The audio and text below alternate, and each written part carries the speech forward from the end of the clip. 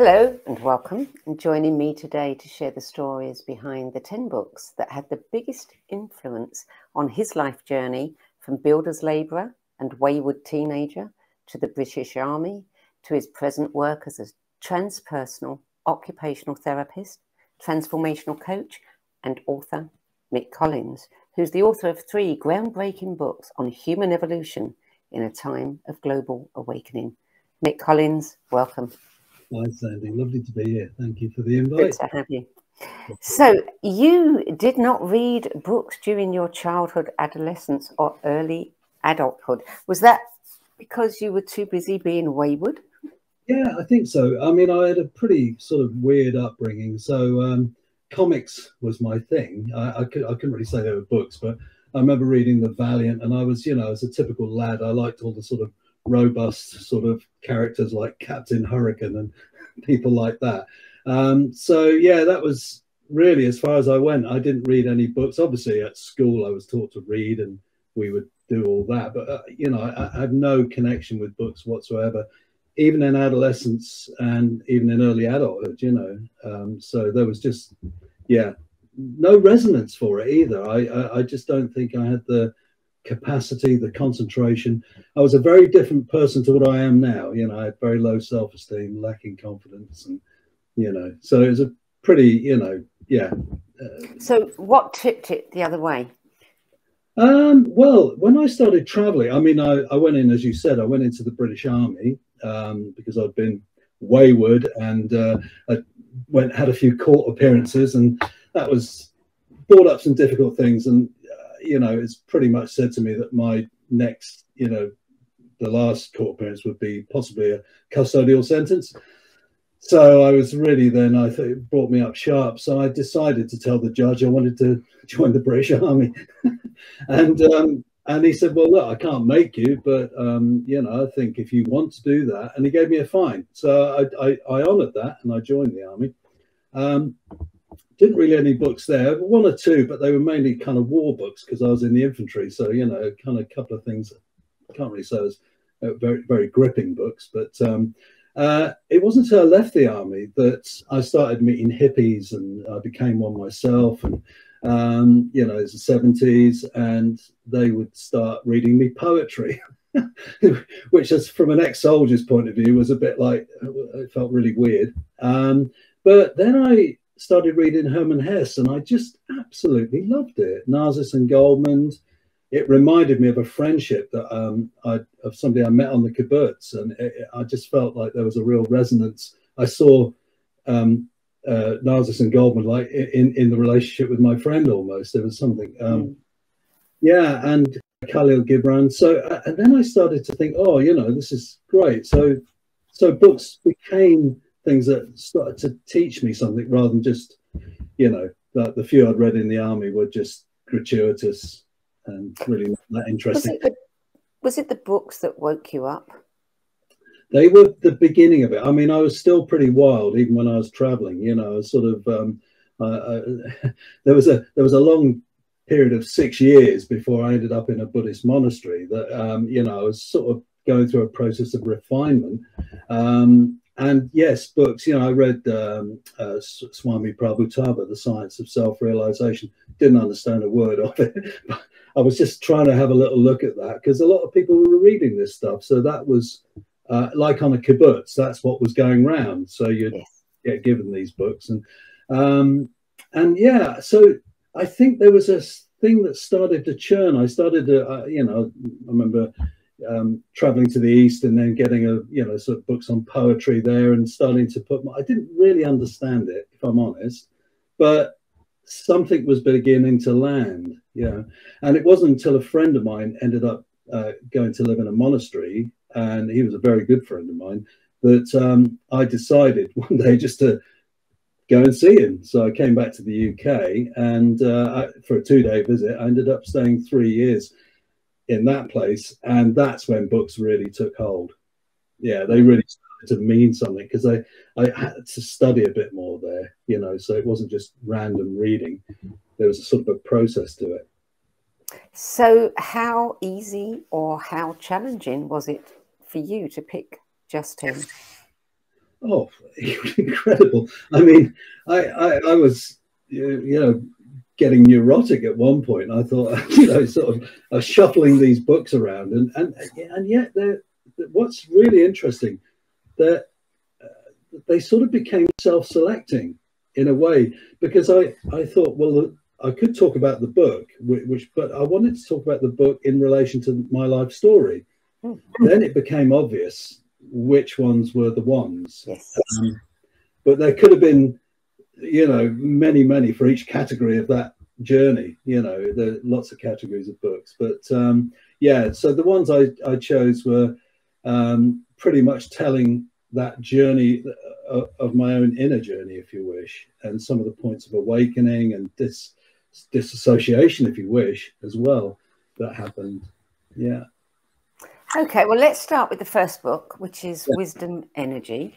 Yeah. 2 Tibetan Lamas on a lecture tour in the West. Yes, by Lama Thubten Yeshe. Thubten Yeshe, yeah, and Lama Zopa. Now, I've got this one, which is, I think, the early prototype for that one. So this might slightly be, because this is Wisdom Energy 2. Ah.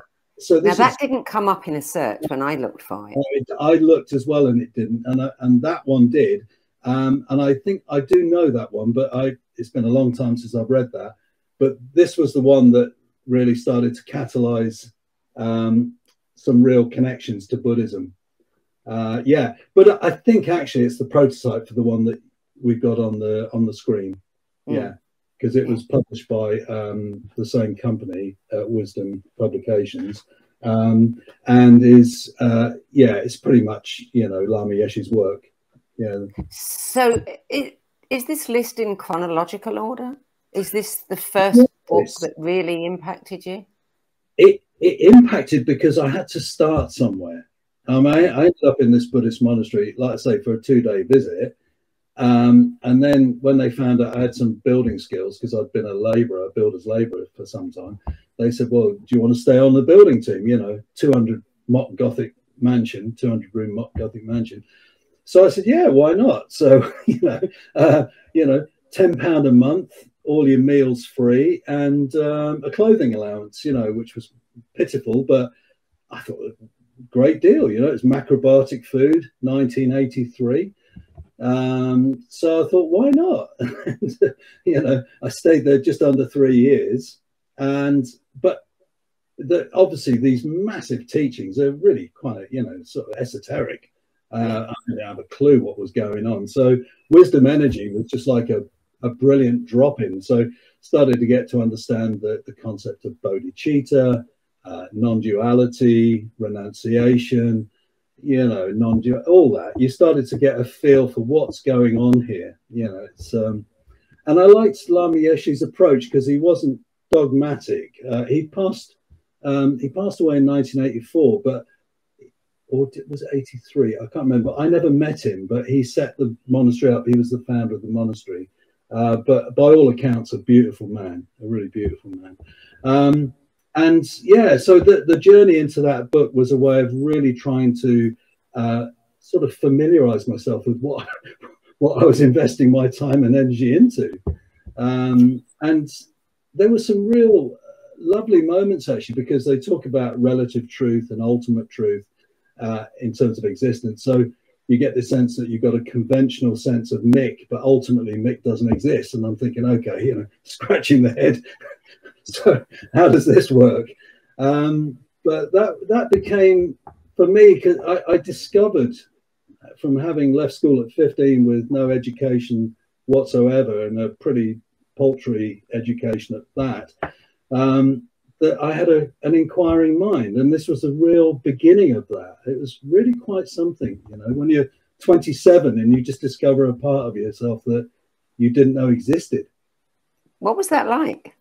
Incredible, you know, that I mean, I used to have some very self-depreciating comments about my I'd call myself sort of things, you know, thick neck and stuff like that, you know, and it was all done with humor, but it was self-depreciating. And then realizing that I was going into these books and starting to understand it, and then thinking and reading Ken Wilbur, some of those early books on Ken Wilbur, and starting to think, okay, I can sort of track this. And it was quite satisfying, you know, and it led to me becoming ultimately in the end an academic, which I never would have imagined, you know.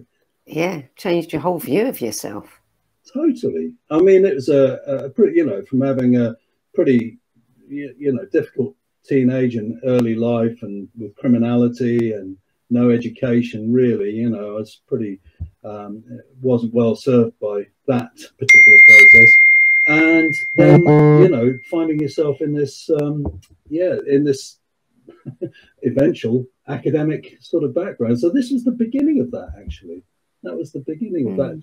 So that's quite an awakening then, to suddenly discover something about yourself that's so different from how you've lived your life. And, you know, there was something beautiful about the, you know, the idea then that you're actually investing your time and energy into something worthwhile, that, you know, you're not just going out and just getting loads of material possessions. You're actually looking at your karmic propensities, your kleshas, you know, whatever you've brought forth that needs clearing.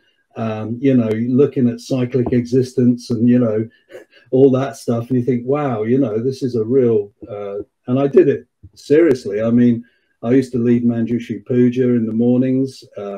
So, you know, I wasn't, by the time I'd embedded myself in the community, I was, you know, really quite involved in doing the building work and then going to the evening teachings, doing the pujas in the morning, and doing a lot of meditation. And yeah, so it was it became a whole path, you know. But of course, as you'll be aware from what I wrote, that the unexpected thing that happened was, I mean, they did the higher tantras there, like Vajrayogini, Haruka, and all those big tantric, and I didn't take them. I thought I'm quite happy doing Manjushri and Chenrezig and doing the lower ones, because I just thought, be gentle with yourself. I don't understand half of what they're talking about, so I'll be better off just doing the low level stuff. And in my mind, taking a sort of a precautious but, you know, cautionary approach. But that didn't seem to stop what wanted to come up, which was quite a big, if you wish, Kundalini experience, which totally shocked me. And it was a massive experience like that. So, you know, I was doing lots of mantra. I was traveling to see some friends in the West Country, and I was doing some mantra on the train. And I've spoken about this before publicly, but you know, this blissful state just opened up, and I felt complete love for everyone on the train. I mean, it's overwhelming. And as I've often said, it was like a full body orgasm. You know, I was just irradiating bliss and love. And it went on for a couple of days. I mean, it wasn't just a fleeting thing. It just went on and on. And in the end, I almost wanted it to stop because it was too overwhelming. I wasn't prepared for that, you know. But when it did go down, then I started to find, I mean, Michael Washburn, who's a transpersonal philosopher, talks about the eclipse of the ego. And I think that's what happened. I think somehow this, all that was been opened up in the channels. So lots of unresolved shadow stuff came up, lots of really difficult things, violent and murderous impulses. I mean, it was a shocking, altered and extreme state of consciousness. So I had to leave the monastery and go to North Wales to just hang out and just take stock, you know. So that was what turned out to be, well, you know, I could say, oh, that was really difficult, but in fact, it was part of the evolutionary process. It had to happen. Yeah. So, you know, so yeah, it was hard to be with because Stan Groff and Christina Groff hadn't published their book at that time. That came out in '89. There was very little written about this stuff. Most the people in the monastery didn't know what to do. Even the teacher, the resident teacher, you know, was a bit lost for words. And it was tricky. It was very tricky. So, you know, I was in a bit of a bad state with all this eruption going on. Thinking, what am I supposed to do now, you know? And being totally paranoid as well. It was a big deal, you know, a big part of the awakening. But I now look back on it and think, that needed to happen. that needed Yeah. to. Yeah. So book 2 is Freedom from the Known by Krishnamurti. That was published in 1969. Yeah. Interesting, because that's exactly what you experienced. Yeah, I mean, it's incredible. I was very blessed because one of the people I'd met in the monastery had been a former mendicant, and he'd been a very close associate with Krishnamurti for many years. His son was a monk in the monastery, so he used to come and visit. And he, I'm just aware I'm going off screen. He basically, we became quite good friends, and you know, it was always lovely to talk to him. You know, beautiful man. You know, sort of lovely Indian chap with a lovely long beard, and he looked really wise and kind, you know, and the sort of person that you just feel really comfortable with. And he heard that I would sort of just quickly bolted out the monastery, and he said, well, where's Mick?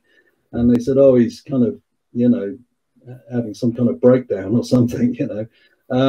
But he basically found out where I was through a mutual friend and got a message to me. Obviously, no internet in those days. We didn't have a phone in the house.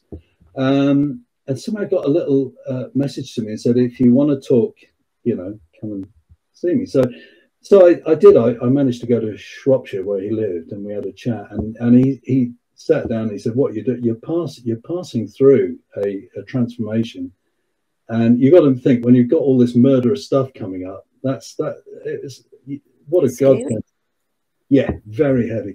And I thought, what a godsend that somebody just said, if you can tolerate this, if you can just get through it. Yeah. And he said, you know, and what a lifeline that was, because, you know, I was contemplating suicide. I was really so down on everything, and I didn't have a lot of self-esteem anyway, you know, so you can imagine all this coming up. I just felt like the epitome of evil. I thought I was possessed, you know. I couldn't get this stuff out of me. It was just horrific.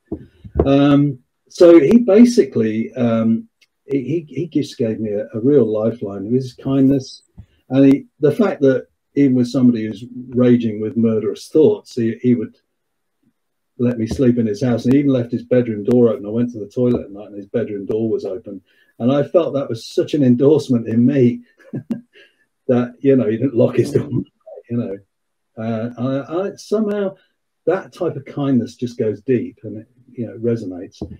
So yeah, so I then thought, well, if he recommends Krishnamurti, which he did, then I'm going to have a look. So I did, and there was something liberating about it, because all of the conventions of Buddhism were, you know, you do this and you follow your teacher and you get this advice, and all of a sudden I felt like a slippery pea popped out of the, you know, somehow I couldn't locate where I'm supposed to be and what I'm doing, you know. It felt very, but Krishnamurti was like, pretty much, well, just be with what is, just attend to that with choiceless awareness. And there was something great, and the way that he would say, well, society is just, you know, this isn't really what reality is. So he was actually challenging society, and I felt like the same one. You know, that's how the book landed in me, and I thought, wow, it was like I could breathe a bit, you know, because he would say, look at your base impulses, look at your violence, look at where you are. That, and I thought, yes, I'm in it. I didn't have any problems finding that. I was consumed by it. So there was something about that, you know, that I just thought, wow. And it just enabled me to be sort of a bit more present, you know, without feeling I'm some sort of aberration that needs to be locked up, because that's what I thought needed to happen. So I kept my head down. I didn't work for 2 years. I couldn't. And anyone who knows me well will know I'm a real grafter. That's one thing I will say. I don't shirk. And for me not to work for 2 years was quite something. And I couldn't do it. I just could not be in the presence of too much organization and what have you. I had some friends and I met people casually, you know, for maybe a light chat, but not many. You know, it's mainly going internally. But I think what Krishnamurti gave me more than anything was that his idea that the religious mind is different from religious belief. and that we really need to go into the choiceless awareness, the observer is the observed, and all that stuff. And then I thought I had a practice. I had something I could really hold on to, you know. So it's, again, a real lifesaver. Yeah, an anchor, sounds like.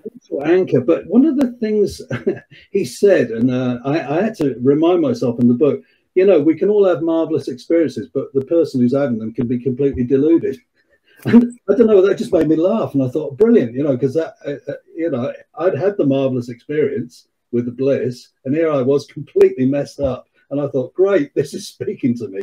So it helped me to be honest with what was going on. But one of the things he said is that there needs to be a mutation in the psyche. The West needs a mutation in the psyche. And then I was like, wow, okay, you know, I felt in that mutation because something was being cleared out. I didn't know quite what was coming because, you know, Stan and Christina hadn't written their book and it wasn't obvious quite what the process was, but I felt part of something that was in some sort of mutated process. Yeah, so I think Freedom from the Known was, you know, and The Impossible Question was another book, and The Ending of Time with David Bohm. Those were real critical books for me from Krishnamurti. Yeah, just to attend to what is and just to see what's in you, and actually don't jump off the spot, just be with it. And, you know, yeah, that was a real lifesaver. So book 3 on your list is Spiritual Emergency, When Personal Transformation Becomes a Crisis by Stanislav and Christina Grof. So when did that book come into your life? How long did you have to wait for it? Yeah, it came out in 1989. I didn't get it straight away. It was a little bit after that when I was then sort of relatively fit enough to go, and I realized that what I'd been through was giving me a vocation. So I sort of went to a local college to go and get some credentials, you know, sort of diploma, so I could go on to university.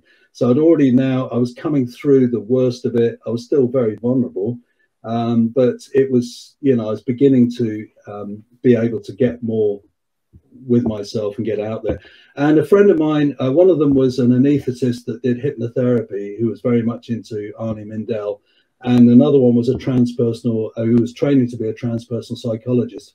And he put me onto this book. And we obviously we're still good friends now. But once I got wind that this was out, I then looked at it and I was thinking, oh, wow, this is right. So then it became something more empowering now. That you know, I still felt very shy about it. Most of the people that knew me were sworn to secrecy, not to tell anyone, because I was going into the health field and people don't speak about stuff like this, you know. I mean, it's not the common discourse. So I thought I felt vulnerable. So I asked all my close friends just to keep it really tight. Don't tell anyone what I've been through. So there was a lot of good friends that have been holding that for a good few years.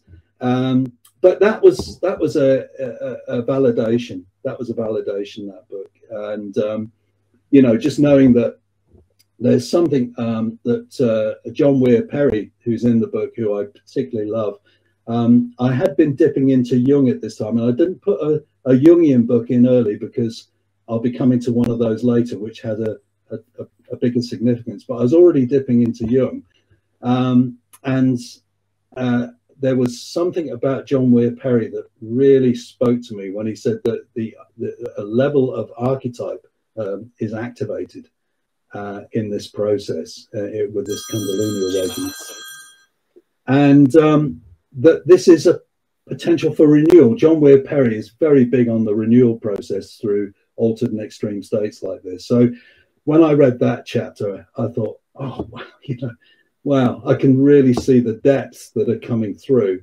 Lee Sanella in there writes about Kundalini, and that gave me some real insights, because I had these very weird vibrations going through my body and intense heat in the hara. And that explained it, because he said these are common symptoms that go with this experience. R.D. Lang, when I read Lang, I already knew I wanted to go and work in mental health, because I thought, all right, want to go and train to be a therapist. And so I read Ronnie Lang in that bit, and you know, he actually said that actually most of society, it's a pseudo sanity. It's not actually sanity at all. And I was reading this, like cracking up, laughing, thinking, wow, this is great. You know, this is really what's needed to break out of this constriction that, and for people like myself and others who've been having these wake ups like that, who end up in a hospital, you know, and misdiagnosed and mistreated. So yeah, that idea then that there's a pseudo sanity, and in another book, which is in the Journal of Contemplative Psychotherapy, he writes about a schizocosmos. You know, that actually we've created this split cosmos, and it's just not healthy. And in fact, the piece that he wrote was the hatred of health, that we hate health. We don't want real health if we're, you know, medicating these sort of processes and dumbing them down. So I was really excited to read that book, because I was just on the beginning of starting to think this is the way I'm heading. Yeah. So yeah, that was great.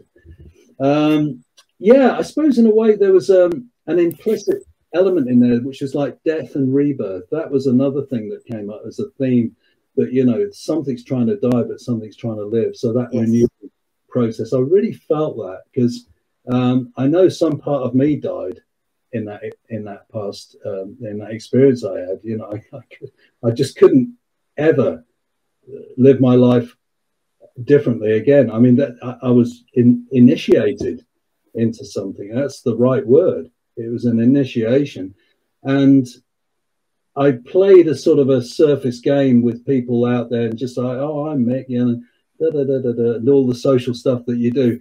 But internally, all I was reading was about archetypes and consciousness and transformation and transpersonal, because that's all that interested me. But it doesn't. At the time, it didn't interest a huge amount of people out there.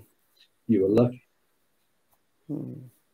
So the book that came after that, is Dream Body, the body's role in revealing the self, Arnold Mindell.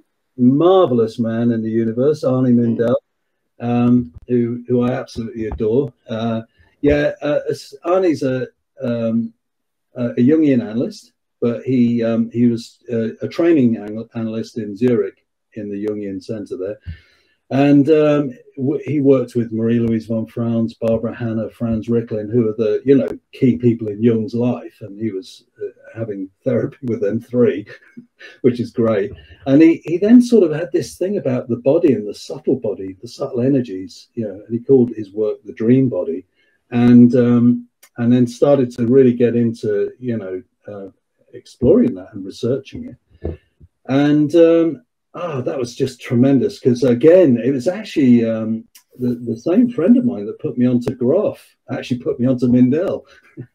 And so I just thought, okay, you know, so I'll have a little look at Mindell. And straight away, I just thought, this is great, because it was a book that was mythic, it was deep, it was archetypal, it was looking at the Kundalini process and the subtle body. It was looking at, you know, how psyche, soma, and world are connected. And because he was a quantum, he did theoretical physics and studied quantum work at MIT.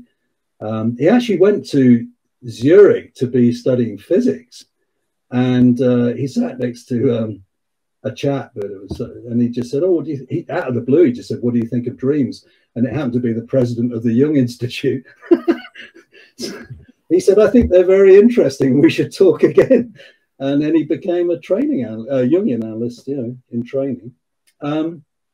So I think when I read Arnie's work, there was just something, I felt like I'd come home to something really quite profound, because he was taking everyone's experiences seriously, and that you get this idea that if something's coming up in us, it's an emergent property and it should be welcomed, and it will have some wisdom. The dream body is about wisdom, and it will show us something. And it felt so healthy that I couldn't help but fall in love with it. And then I found a way to becoming a student of that, you know, of that tradition. So process work for about from 96 to 2004 or 5. Yeah, 5. Which was great. These books really did form your path, didn't they? Unbelievable. Well, you know, I mean, when I think about it, I mean, the thing that really fascinates me is the dreaming and the mystical. You know, mysticism is big for me. And Arnie's, you know, he doesn't shy away from that. He goes into the numinous. And when I read that Arnie had written about the numinous, and I loved Jung's take on the numinous from Rudolf Otto's work, the idea of the holy, the mysterium tremendum, the mysterium fascinans, that these things really can cook you up, and you know, big opening experiences. Well, when I saw Arnie writing about the numinous, I thought, wow, the way he's put this together is just like mind-blowing. So I kind of went off, but interestingly, before I'd read Dream Body, I had a dream of a black snake, and out of the black snake's mouth came a white snake. And I had no idea what it meant. And then I looked in Dream Body as I was reading it, and he said, oh, there's a fairy tale to do with the white snake, and it's all about transformation of reality. And straight away, all of a sudden, I'm just thinking, I've got to go to this training, you know, I've got to drop into this. And yeah, and I was very lucky that some of the seminars I attended, he has maybe, you know, hundreds of people attending, and occasionally people get asked if they'd like to work in the middle of the group with, and so Arnie and Amy, his wife, they said, oh, would you like to come and work in the middle of the group on something that interests you? And so I worked on the murderousness that I experienced.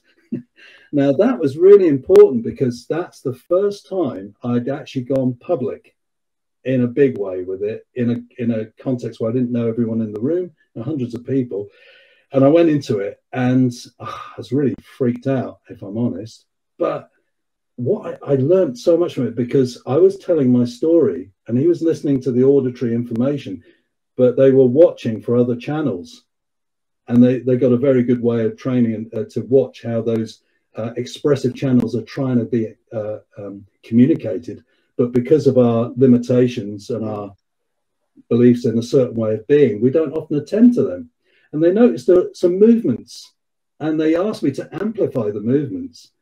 And so I did. And next minute I was just in this energetic going all over the place. And I got this incredible insight that, you know, it was really liberating from being someone who needs to go around with a secret and all cramped up, to really expressing that. And you know, there's an energetic element here that's beyond words. And that was a major turning point, you know. So, you know, you can understand why I feel so blessed to, you know, all these beautiful people that drop in and help you on your way. Yeah. What a friend of mine calls the crystals on your path. Oh, yeah. Some little sparkles and jewels that sort of, yeah. Indeed. So book number 5 is The Red Book by Carl Jung. Comes up pretty frequently. I've got the big one, but it's just too big to put in. So I've got the reader's version as well, which yeah, I've read this one 4 times, and each time I just think I felt like I haven't read it the previous time. You know, it's a bit like, wow, I missed so much. But that, when it came out in 2009, I was at the university then. I was now an academic. I'd left. I didn't talk about that, but I worked in mental health in the field of acute admissions and psychological therapies. And eventually then I ended up in working at the university, you know, teaching. And the Red Book came out. I was already writing academic papers on the types of things we're talking about here. And I was getting quite prolific and getting them out. And on one paper in 2008, I spoke about my own story and what happened. I didn't say I had murderous thoughts because it was just over my edge, but I said violent. And, you know, it took me quite a while to get to be able to say murderous, because, you know, I mean, thankfully my wife is a forensic therapist, so, you know, she keeps me in check. but the idea is that's over the cultural edge and it freaks people out. And I didn't want to do that. And I didn't want to be, you know, sort of labeled, if you wish, as, you know, something. So it's a process. It's not one thing you just do once and that's it. You attend to this gradually. But Jung's Red Book, when I read that, I just thought, wow, here he is taking the lid off the whole shaboodle. And, you know, he meets all Salome and Elijah. He has these biblical references in there, which are pretty way out. He meets his inner psychiatrist, who then has a sort of a quasi-diagnostic dialogue with him. And Jung's kind of like, oh, he realizes that it's his own inner straitjacket psychiatrist, because he was a psychiatrist. So he then, you know, he's dealing with his inner archetypes that are very resonant with him. He meets Philemon, his daemon.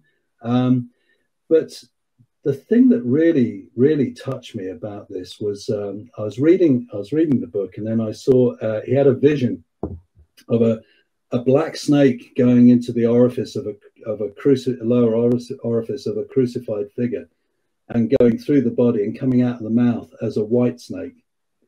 Now, can you imagine? I told you the dream that I had about the black snake and the white snake, and I thought, wow, these archetypes, they're desperately trying to be lived in us. You know, I mean, I hadn't read that anywhere. He'd never published the Red Book.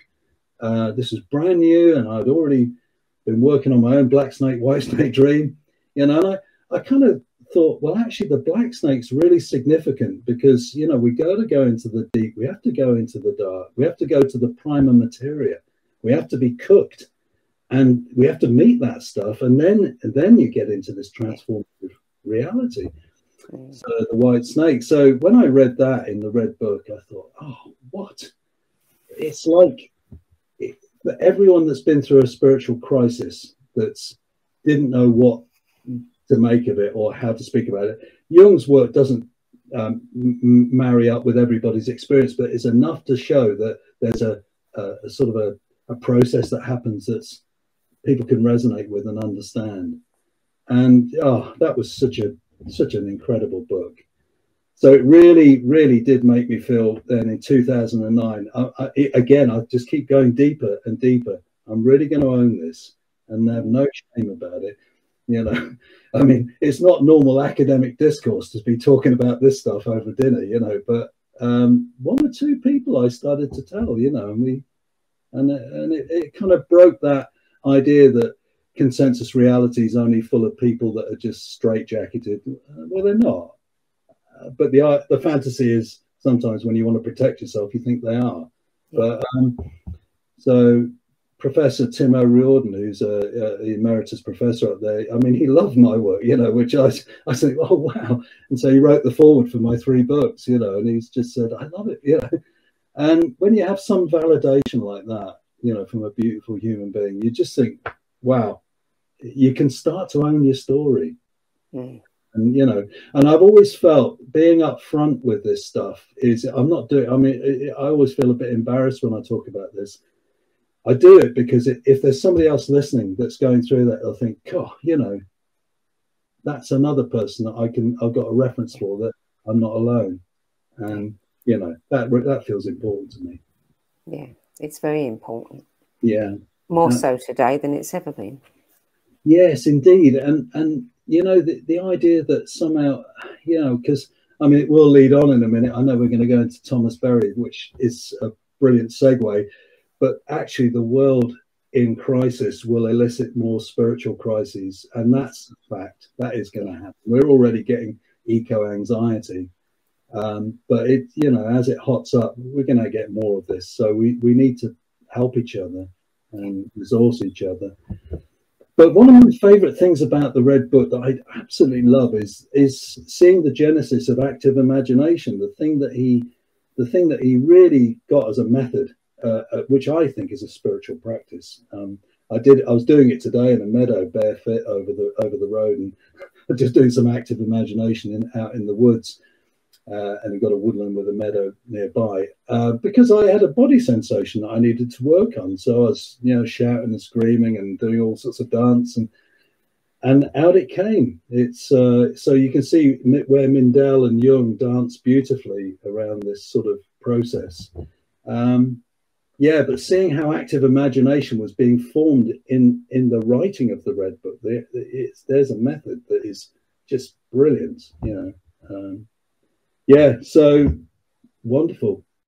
And again, like I say, that one of the things that you get with reading the Red Book is that, you know, this is a deeply religious process, I think, you know, and I mean that word in the way that Krishnamurti talked about, not just belief, but, you know, actuality, you're in it.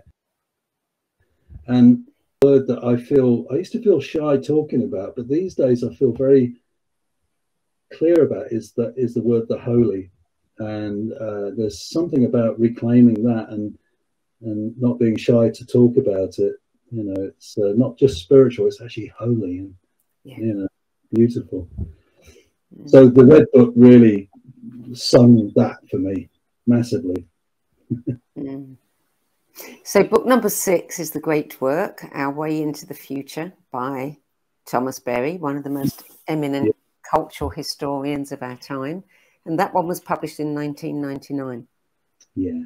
And what an amazing book, you know. In the book, one of the ways he describes the creation myth was, in the beginning was the dream. You know, not just the word, not just the logos, but the dream. Yeah. And you know, he was a monk, which not a lot of people know. I see him as a sort of an eco-theologian, you know, sort of, but you can see that he's got this real sense of history and this sense of time.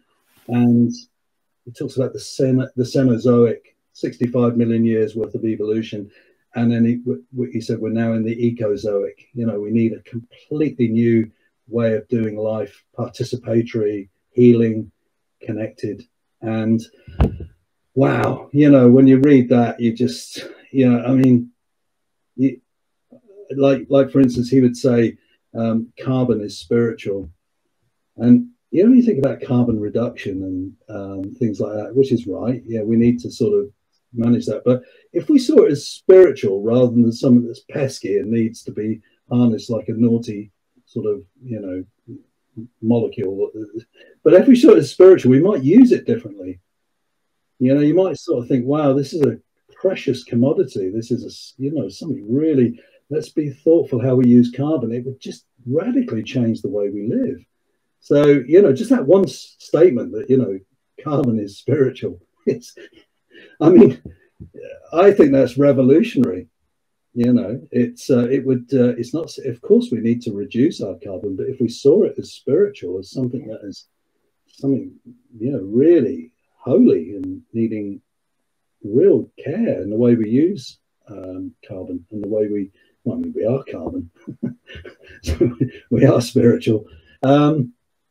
But his view, I mean, you know, he done a lovely book with Brian Swime on the universe, which is great, and that was quite something. But what I love about the great work is when he's got a vision for something massive, like the cosmological element of this, and he talks about the great self and the individual self being fulfilled through each other.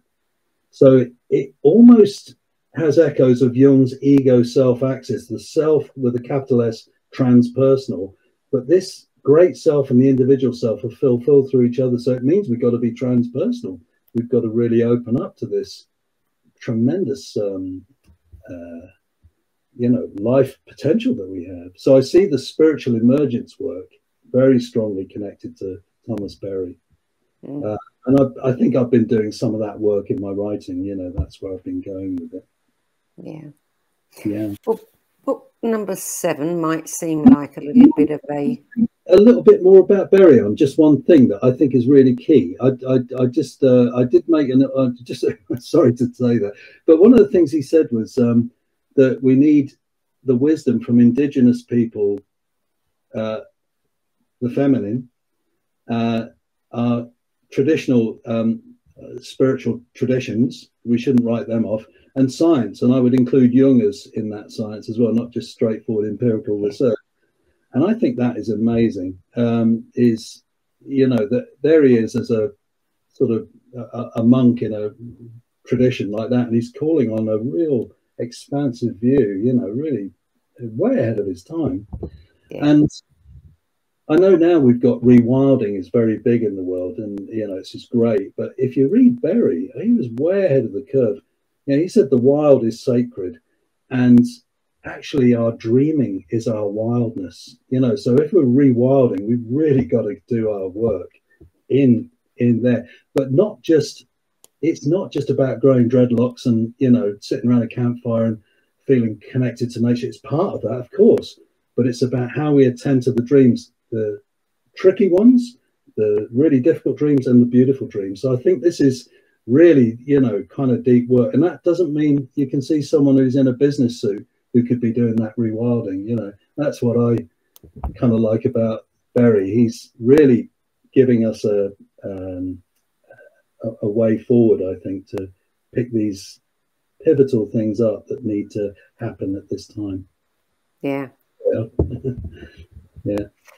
Okay, so book number 7, bit of a change here with Testimony of Light. Yeah, Testimony of Light. I mean, I love this book because, yeah, it's a step change from all the other stuff, because it's now looking at someone who's a medium who's getting messages from a former friend, who passed over, Frances Banks, and she was a nun for I think 22 years and was deeply devotional woman, and she passed away because of cancer.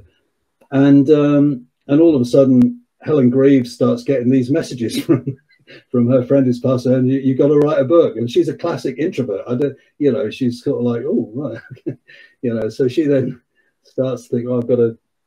So she started getting the information and recording it, and it almost it seems to bring alive the near-death research in a really interesting way, because you've got someone that's giving a commentary on all the different things that are going on, you know, over a period of time.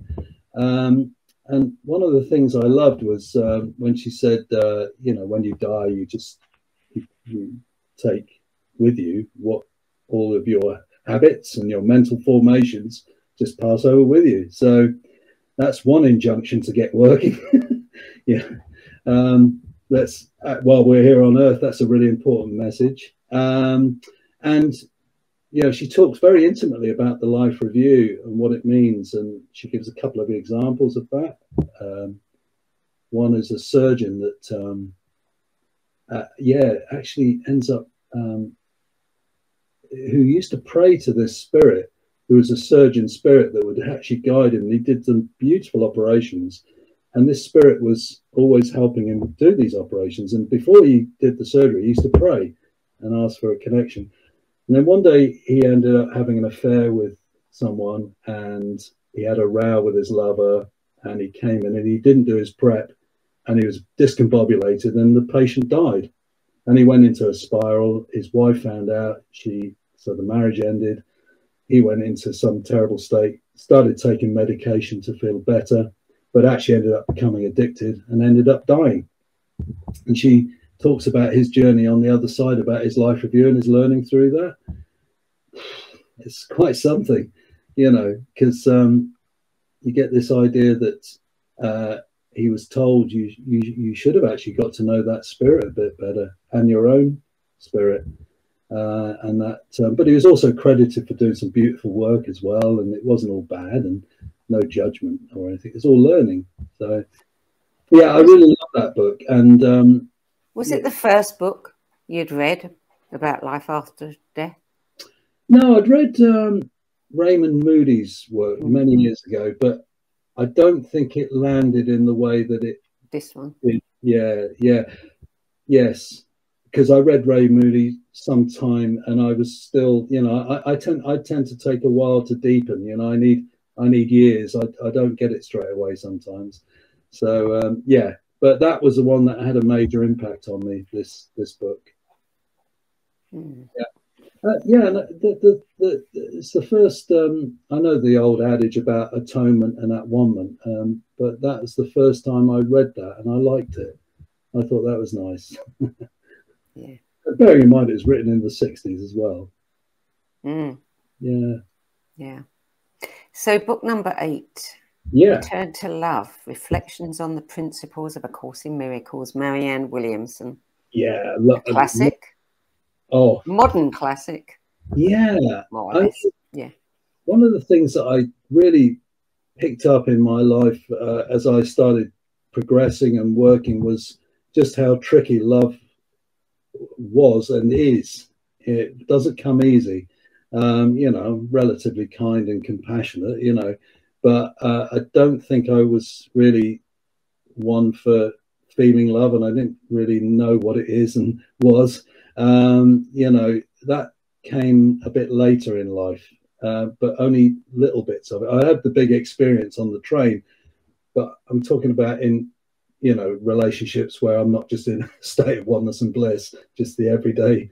And I thought, yeah, this book, it called to me, and I thought I'll read it. I heard somebody had read it and loved it, so I thought I'd take a punt on it. And it was absolutely breathtaking.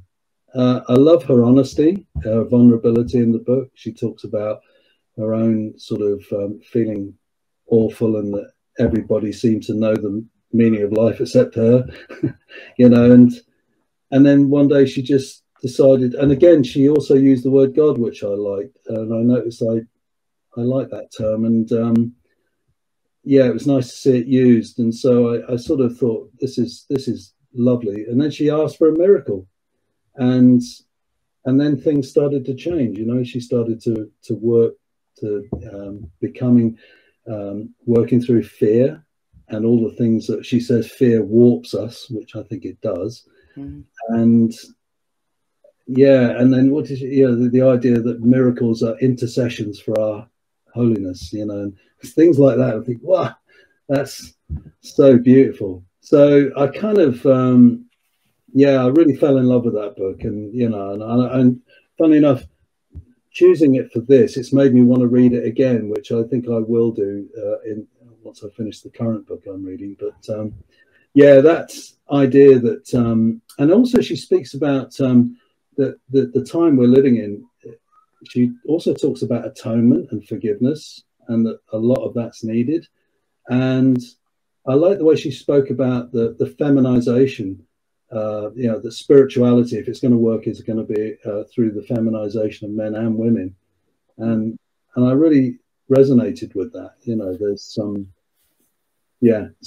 deep connections with that. That book comes up fairly often as well. Yeah. So book number 9 is The Early Fathers from the Philokalia, translated by Kadlubowski and Palmer. Yes. Pardon? And Palmer. Yes, and Palmer, who I think actually was a Gurdjieffian. I've got a feeling I've seen his name pop up before elsewhere, and I don't know about that, but I might need to go and check that out. So yeah, yes. So I kind of I've always been interested in mystics, and this particular book called to me because I was reading The Way of the Pilgrim, and which I absolutely adored. I thought that was just such a brilliant book. And I was studying some of the Orthodox monks, like Saint Paisios of Mount Athos, and some extraordinary things going on there. And the Philokalia kept popping up, so I thought, right, I better get into this and have a little look. And it just, you know, when you think you're going back now to the 3rd century and AD, and you're getting these pearls of wisdom, you know, that talking about conscience and talking about managing our impulses for good and evil and angelic doing. I thought, wow, this is brilliant, you know. So they're really connected with, you know, this path of, you know, taking great care with how you live your life, with what you do with it. And St. Anthony writes about praying with his eyes, with his ears, with his nose, with his mouth, with his hands, his feet, his stomach. And that's how he prays. So don't take too much food, you know, let that be your prayer. And you know, you think, wow, you know, this is a real gem. And I can understand why in The Way of the Pilgrim, the guy who is an anonymous person who wrote it. We don't know who wrote it, but all he had was the Philokalia in the Bible, and he was on the road for years, and that's all he was reading. So yeah, I just do nothing carelessly, you know, and knowledge of your actions and knowledge of truth. That seems to be the big message from that book. And again, 4 virtues: self-mastery, courage, wisdom, and righteousness. And, you know, the qualities that you think are most needed today, really, in a way. But yeah, a merciful person is a physician to their own soul, is another saying from that book. You know, I can't remember which monk said that now, but it reminded me of the Red Book, where Jung said, only those that know the lowest in themselves are capable of great mercy. And so again, it shows that real depth of encounter. I liked what you wrote. A wonderful psycho-spiritual observation in the book points out that each of us judges others according to our own character. That pulls you up short. It does, because we've all got the judgment, haven't we? Absolutely. Yeah. And Jung would call that a shadow projection. Yeah. It's beautiful, isn't it? I mean, it's a really contemporary book, I think. You know, you read it, if you've got the idea that you're interested in sort of attending to the soul and being, you know, when you hear things in the book, like there comes a point where the heart is taught by the spirit in secret. You're talking about something that's just like, wow, this is not just willy-nilly stuff that is shared in the collective every day. These people were, you know, they were deeply devoted to that, you know, and that something's taught in secret by the spirit. You're now being sort of inducted in this way. God, I love that. You know, I absolutely love that. Yeah. So book number 10, Padre Pio, the true story. Oh, yeah, wow. So I've been reading about Padre Pio for some time now. There was a by McCarthy or something like that, his name, I can't remember now, about Padre Pio. And I read it and I thought, is this a work of fiction? I couldn't really work out what was going on, because he's talking about him bilocating all around the world, turning up in New York in his sandals and blessing people, knocking on people's doors and blessing someone who's dying, giving them the last rites. What? And then I found this really authoritative piece written by Ruffin, and I thought, right, this one's regarded as a very well-researched piece of work, so I thought I'll go to that.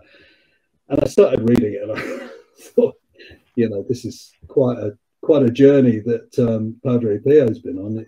It's very evident that, you know, from an early age he was a very holy person, and you get all the overtones of the great mystics of Teresa of Avila and you know, Hildegard, and in this contemporary 1960s chap who's now got these 5 wounds that have bled for 50 years, and he could read souls, and you know, would sort of start to tell people what they'd left out, what they hadn't brought to confession, and you know, he'd say things like, well, take me from 1953 onwards. He said that's when it's important.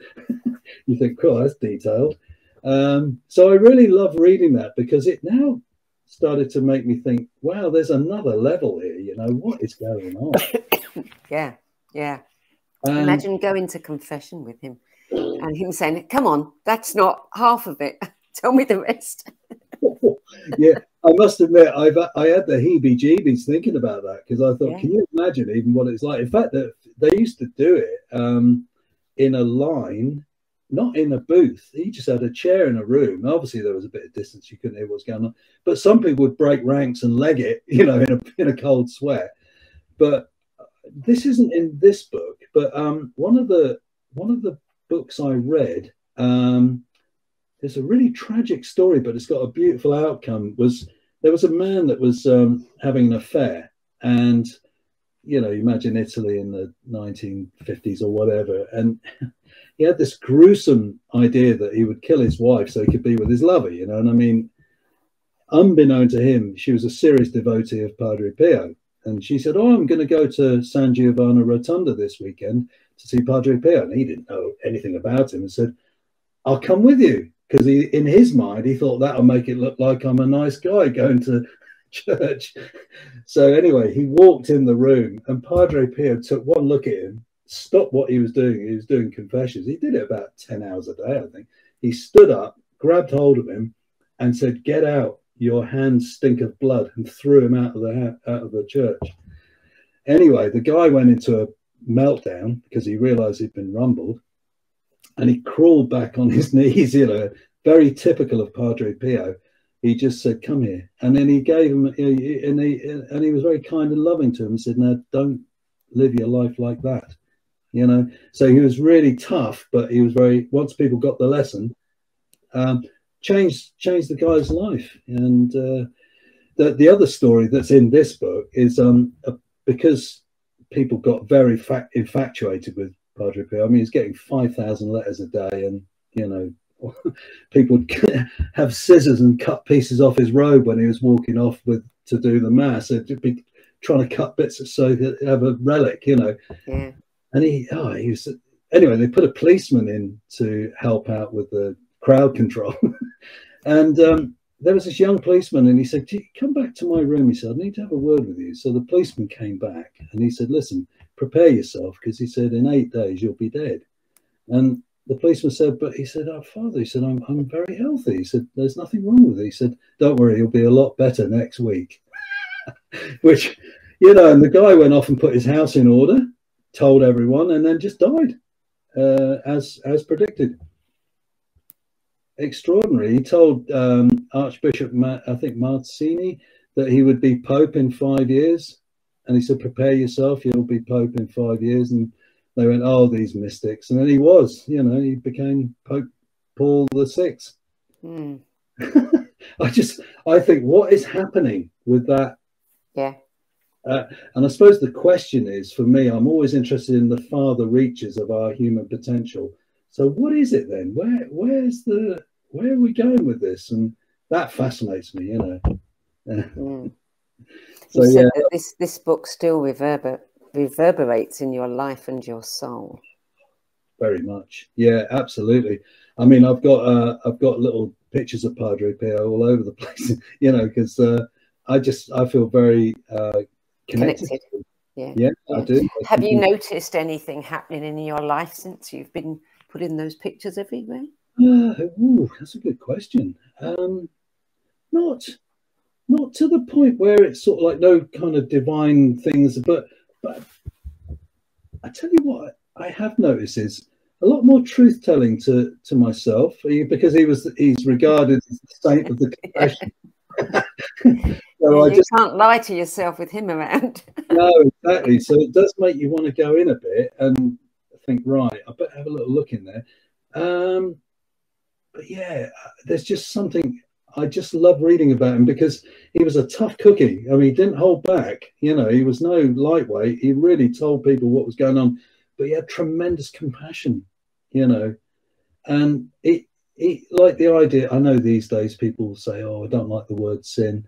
And I mean, you get a different sense of it with him. He says, "It's just the betrayal of love." He said, "Sometimes we're just not putting." So you read Marianne Williamson about, you know, ask for a miracle and put love first. And Padre Pio is saying the same. Or when you miss the mark, which is the meaning of the word sin, you're just actually losing out on love. Mm. So I always put things I read in the context of others as well, because it triangulates a bit. But yeah, I just love that, you know, and yeah, that there's this call for love and this call for, you know, real surrender to God. I guess that would be, you know, whatever or whoever God is.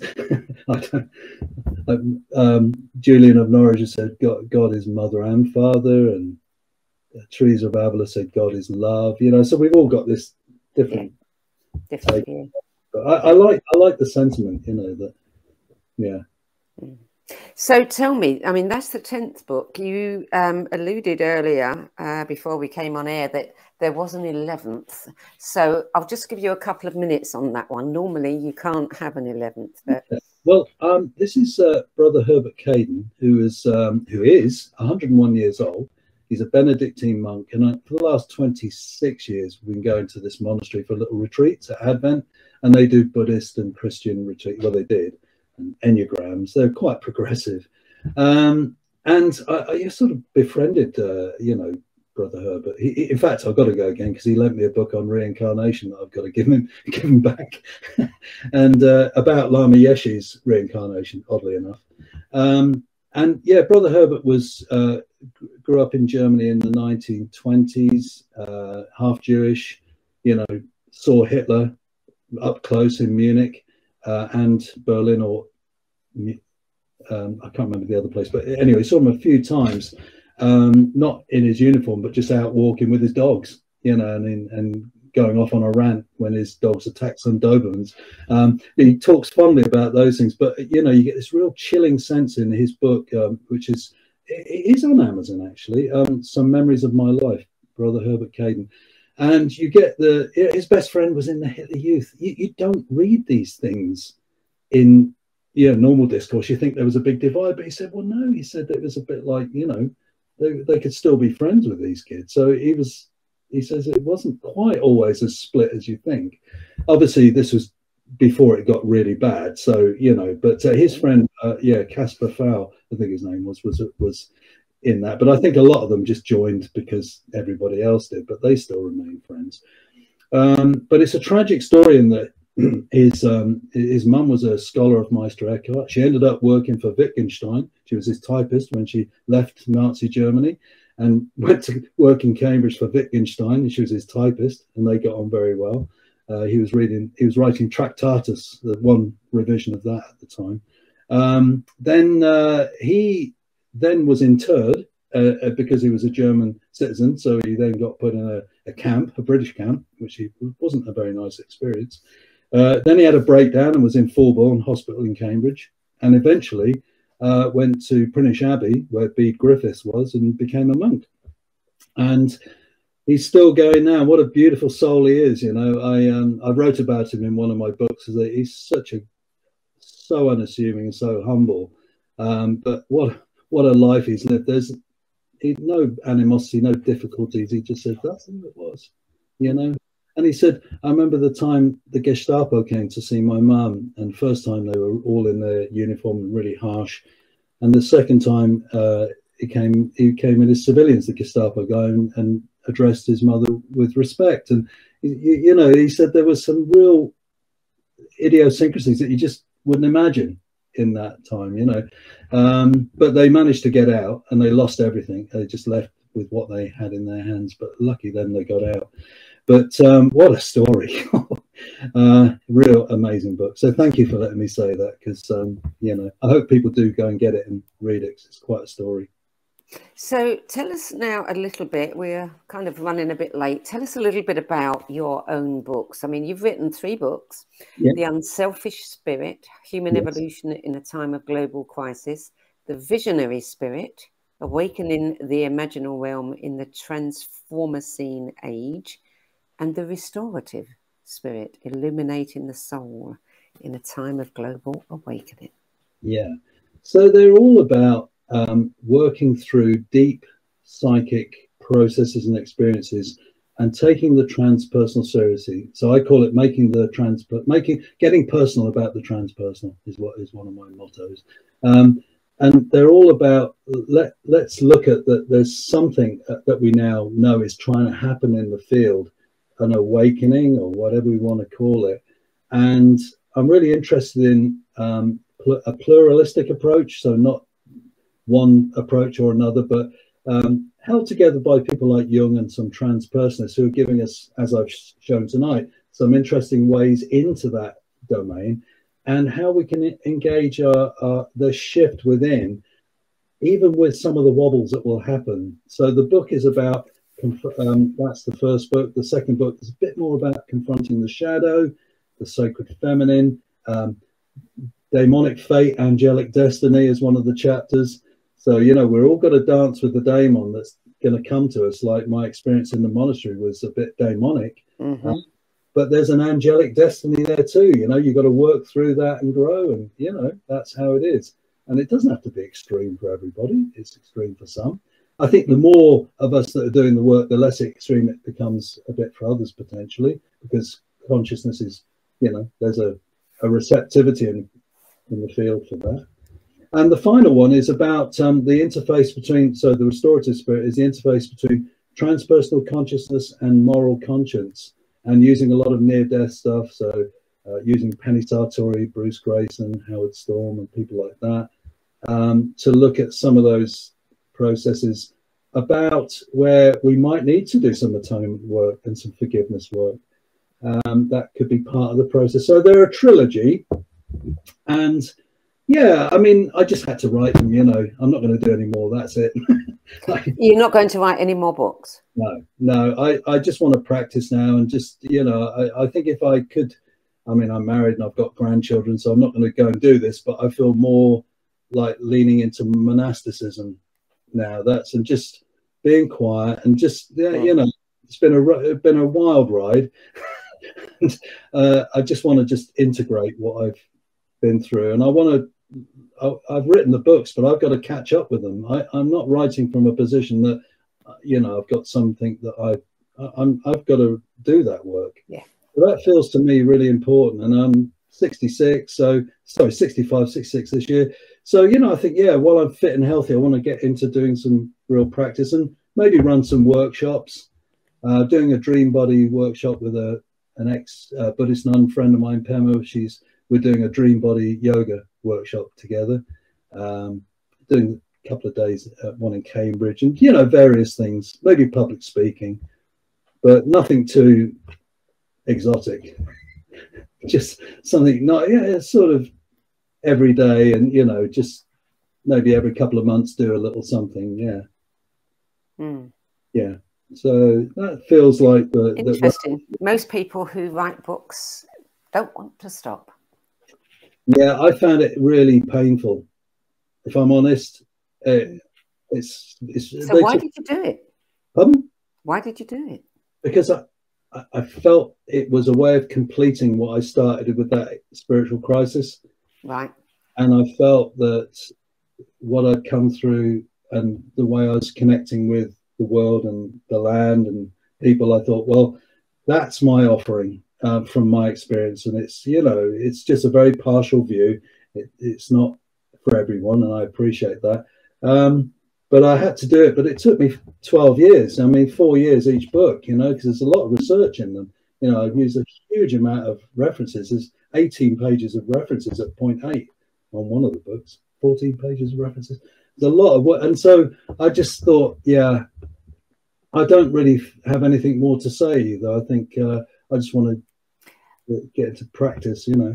It's a wise man who knows when he's got nothing more to say. Yeah. Or woman. Yeah, exactly. I think you're right. I think, you know, if I wrote a book, it'd be contrived. Yeah. Those 3 were in me, and I had to get them out because I was pressured to. I felt the urge to do it. Don't get me wrong, it wasn't a horrible experience. I mean, it's really engaging and really interesting, but the time it took was like, I thought, this is, you know, actually, yeah, and you're in your head a lot, and I wanted to be more in my heart, you know, and so yeah, I think the next few, well, whatever, how long ever we've got, we don't know, do we? Keep thinking about death. So yeah, and preparing for death and doing some workshops, but quite gentle, well-being stuff, you know, nothing too extreme. Yeah. So tell our viewers where they can contact you if they wish to. Yeah, I've got a website called Transformational. So it's a bit of a mouthful, but it's Transformo with an O, and then Cene, C-E-N-E. So www.transformational.co.uk. And yeah, there's not a lot on there. It's a couple of pages, but you know, I sort of went a bit minimalist on that.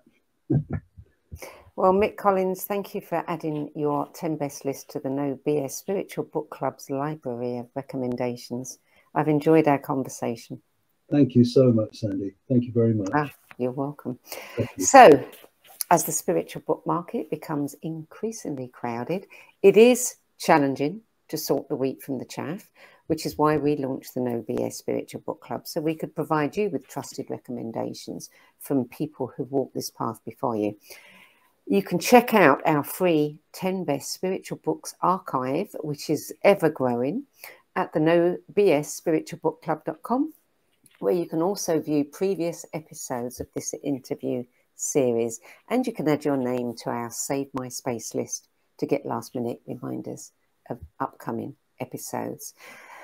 That's it for this week. I'm Sandie Sedgbeer, and I'll be back at the same time next week with another edition of the No BS Spiritual Book Club's 10 Best Interviews. Till then, it's goodbye from me. And thank you, Mick Collins. Lovely. Thank you, Sandie. Thank you. And thank you to everyone who watched. Thank you very much.